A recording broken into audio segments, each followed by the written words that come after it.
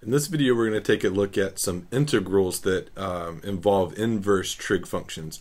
We've been looking at how to take derivatives of inverse trig functions. Now we're going to change gears and look at integrals that involve inverse trig functions. Now, the best way to approach this is actually to take just a second and remind ourselves about the derivatives of inverse trig functions, because that's going to really help us in just a second. So every inverse trig function has a derivative. I suggested to you in the last video to put these on flashcards, so hopefully you have these memorized already, because the better you know these, the better you'll be able to do when we do integrals that involve these inverse trig functions as well. All right, now when we do an inverse trig integral or something like that, we're usually not going to be integrating actually the inverse trig function. The logic goes like this. If the derivative of these inverse trig functions give you these things, then it only stands to reason that if you integrated something that looks like this, you would get an inverse trig function back. So when we use the phrase inverse trig integrals, typically what we mean is an integral that gives you an inverse trig function, not that we're not typically going to be actually integrating inverse trig functions themselves. Sometimes we will, but that's not primarily what we're talking about. So here's really the key thing we want to notice about this. This is kind of the big observation that makes this a little bit easier, in my opinion, than taking derivatives of inverse trig expressions. Look at these guys. There's 6 of them, right? There's 6 of these guys. And if you notice, there's quite a bit of similarity in these 6. For instance, look at let's see. Look at arc sine and arc cosine's derivative. Look at these two. I'll highlight these in green. They're practically the same. There's just a subtle difference of this negative sign. That's really the only difference there. Look at arc tangent and arc cotangent. Look at these two guys. You've got this guy and you've got this guy. They're the same thing apart from a minus sign for the arc cotangent. And then look at inverse cosecant and inverse secant. You see how these can be paired together in twos? These are the same, these are the same, and these are the same without considering the minus sign. So they basically just differ by a sign. Now, the reason this is important is if you were going to integrate, let's say something like an expression like this. Look at this one right here. If you're going to integrate an expression like this, do you remember that property of definite integrals, or indefinite integrals for that matter, where you could take a negative or any coefficient and move it outside the integral? Hopefully you remember that property. So if our expression has a negative sign, you could move it out and it'll just be like one of the other types that doesn't have the negatives. So in fact, here's what we can do. Let me get rid of all these colors here. Anybody who has a negative, we can basically ignore them, because if we had an expression again with a negative, we could pull the negative outside the integral and then we could just consider the positive version. Now what that's going to do is it's going to cut the cases we have to memorize in half. We don't have to memorize 6 integrals, we have to memorize 3 integrals. Okay, so let me make this a little bit more clear for you. So here's integrals that involve inverse trig functions. It's these 3 guys right here, and you notice these look similar to the 3 we had on the last page. Now, why do none of these have negatives? Well, if you happen to have somebody who fits this model who had a negative, again, I'll say you can simply take that negative and move it on the outside, and then you would not have to actually consider that negative. Now you notice these look a little different than what I had on the previous page. These are a good bit more general than, if I can spell general.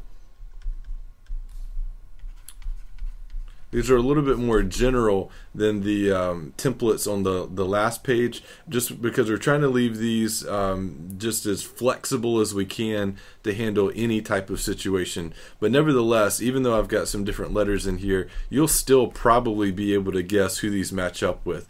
Let's look at number 1. If you have an integral that fits the mold, fits the template, du divided by the square root of a squared minus u squared. Just which of these do you think that template's going to fit? probably this guy, probably arc sine, and in fact that's right. In fact, that is the case. So this guy's integral, an expression like this, his integral would be arc sine or sine inverse. I'll just write arc sine.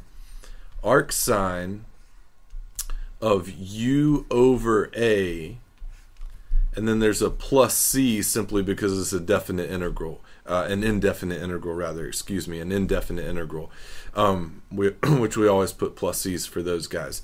Okay, now you look at this u over a, that's really the big difference. You say, well, Devin, is that the same as what was on the last page? Well, kind of. It just wasn't as clear as it is here. Here's an x squared, and here's technically a 1 squared. So x is your u and 1 is your a. So look at what's inside the arc expression here. It's really u over a. It's really, in this case, x over 1. That's where the x is coming from. But this makes it easier if you have not just a 1, but maybe like a square root of 4 minus x squared. Then it'll still fit this generic template of a squared minus u squared, and you can still do the integral even if this constant's not a 1. All right, who does number 2 look like? Du over a squared plus u squared. If you had to guess out of these 3 remaining ones, probably, I'll change colors, probably arctan. Probably arctan, that's what it kind of looks like. And in fact, that's true, that is the case. So this guy's integral, leave a little space, I've got something else to write. But it would basically be arctan of u over a plus c, and that's the majority of it, but arctan has a little twist. I don't think I'm going to take the time in this video to unpack why this is here, but for arctan you have to put an extra term in the front of 1 over a. So if this was like 9 plus x squared, and a would be 3, because 3 squared is 9, you would put 1/3 arctan of x over 3 plus c. Right, so you have to put a 1 over a out front. Alright, the last one, let's see if we can guess who he is. He kind of looks like this, kind of process of elimination, arcsecant. So this would be arcsecant of blank plus c. He has a 1 over a out front like arctan does. Arcsine's the only one who doesn't have one, but arctan and arcsecant do have a 1 over a out front. Now arcsecant has a little bit of a twist as well. Rather than simply u over a, you put the absolute value of u over a. Alright, so that's our 3 templates. I would recommend making up flashcards for these and just practicing, memorize these 3 guys. And again, it's a lot better than 6. I know it still looks like a lot, but I would still rather memorize 3 as opposed to 6. Okay, now once you have these memorized, they're fairly straightforward to use. I'm not going to take a lot of time to work a big example in this video because it's already getting kind of long, but let me just do a short example for you. This is a very easy example. Alright, somebody hands you an integral like this and they say, compute this integral. Well, right off the bat, the first thing you might think is actually not inverse trig stuff at all. A Calc 1 student, if I handed this type of problem, the first thing they would probably think is possibly u substitution. And that's not a bad idea. That's a good idea. We see composition, we see the radical. Calc 1 student would likely think u substitution. And if that was the case, the u would be 9 minus x to the 4th, but there's a problem. There's a reason this is not u substitution. The du would be negative 4x cubed, and notice we don't have a negative 4x cubed, and we can't create a negative 4x cubed because there's no more x's. So good idea, but it just doesn't exactly work.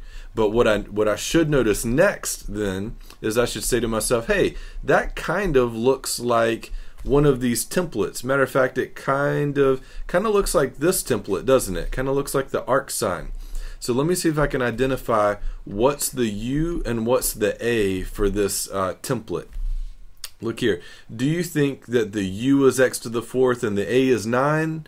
Hopefully not. The a is actually 3 and the u is actually x squared. Now where are these coming from? Because this is technically 3 squared minus x squared squared. It's a squared minus u squared. A is the constant and u is the variable. So make sure you always have that distinction correct here. So we have our correct u, we have our correct a. We're almost ready to fill in the blanks. We're almost ready to fill in our answer. But one other thing catches my eye. This negative. I'm not really sure what to do about that negative. These templates, none of these three have any negatives. So what do I do to make it fit this template exactly? Should I come back here to the very beginning and search out one of these that has the negatives? No, I didn't memorize 6. I only memorized 3. So here's what I'm going to do. I'm going to take that negative. I'm going to move it outside the integral. I'm going to move it outside the integral.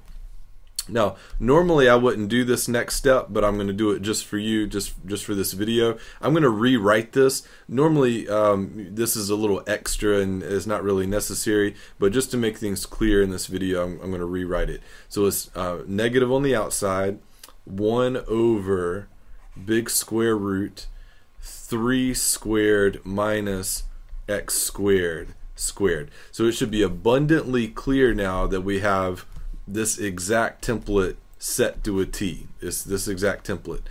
So I'm ready to fill in my answer now. This will be an arcsine integral. So I don't need a 1 over a. That's for the arctan and the arcsecant. So I'm just going to put arcsine of u over a, arcsine of u over a plus c.